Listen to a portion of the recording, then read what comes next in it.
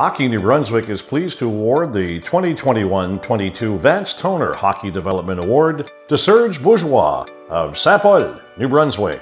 Le prix Vance Toner pour le développement du hockey a été créé en 1995 pour reconnaître une personne qui a fait épreuve de grande qualité en tant qu'enseignant, entraîneur et administrateur, non seulement au sein de sa communauté, mais dans tout le Nouveau-Brunswick. Serge is a committed hockey volunteer who goes above and beyond to deliver exceptional hockey experiences in his community. Serge has organized and promoted the Hockey Canada U7 program, and through the program, created a weekly early riser session and developed a preseason camp. He prepares and designs practice plans that are appropriate for the U7 level and ensures they will encourage proper development within a fun, positive environment.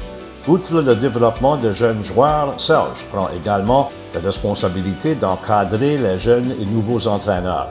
Il est heureux de fournir des conseils de manière constructive.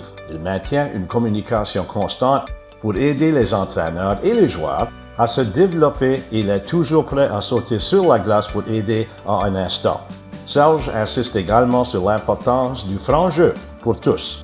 Serge has extensive experience with the sport, including at the university and professional levels. His background allows him to communicate easily with all members of the association, and everyone values his input and opinions. Congratulations to Serge on his achievements.